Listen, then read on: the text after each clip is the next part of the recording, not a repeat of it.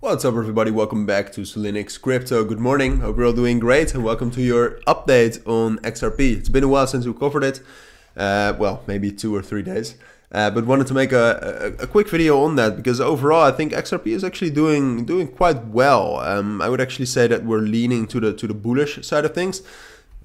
Last Friday when we got a lot of bullish momentum in the markets, we tried to get some sort of a bullish breakout because I think the main resistance level is 52.5 cents.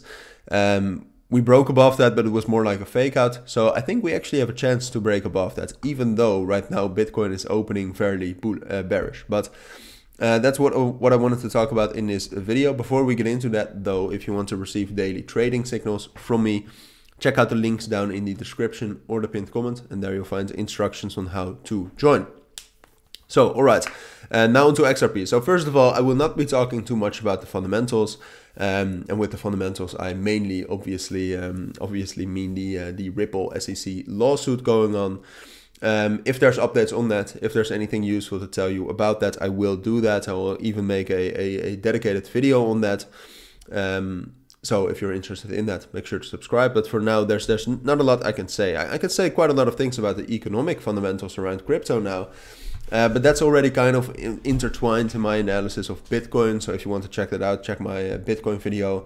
And what I think about XRP is also partly based on what I think for Bitcoin because of the correlation, of course. So don't worry, it's all in there. So right now, the biggest thing is that XRP is in kind of a weird situation because you could very well argue that we are in a consolidation, moving sideways between 52.5 cents and 50 cents. Which is true, but I would say that there's a bit more bullish momentum. Even though we just had a bearish break retest through the 50 EMA and the 28 EMA, this support level right here at around 51 cents, I think actually has the potential to get us a bullish breakout. Now that does depend on Bitcoin though. Bitcoin right now is opening fairly bearish. I think we will find support at some point of time.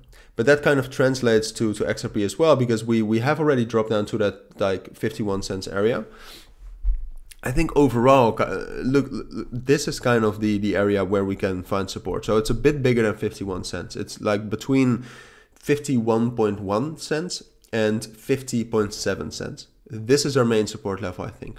If we can actually find support there and from there get up to 52.5 cents, then I think we can break above that slowly, probably not the first time, and move up towards 54 cents. I really think that's a possibility. Right now, I would say, even though that Bitcoin is dropping, I would say the market is still very bullish. And I think the overall sentiment around XRP is also still bullish. Now, the thing that could happen though, and what can kind of be the destruction of this analysis and this idea, is if we do not hold that level. And that's a possibility, especially on Monday. There's a lot of like direction, a lot of direction is brought into the market. So right now it seems like that direction will be bearish, right? So if Bitcoin actually drops down all the way to the support level at around 29,500, 29,200, I would still think that we are bullish technically, but then what will happen is that XRP will drop down to 50 cents. And if XRP drops down all the way to 50 cents, which by the way is very realistic, then we will not have that bullish breakout above 52.5 cents. Then we'll just find some support there, and then from there start to go up again, but then we have confirmed a consolidation. So it's really about holding 51 cents and with that getting a new higher low. And if we can get that, then that probably also means that there's more bullish momentum in the markets. Again, that correlation. And then I think we have enough for XRP to break above 52.5 cents. I think that's the most likely scenario right now, but I'll monitor it closely and I'll keep you updated on that. So for now, this is my take on XRP. So thank you for watching. Take care and bye.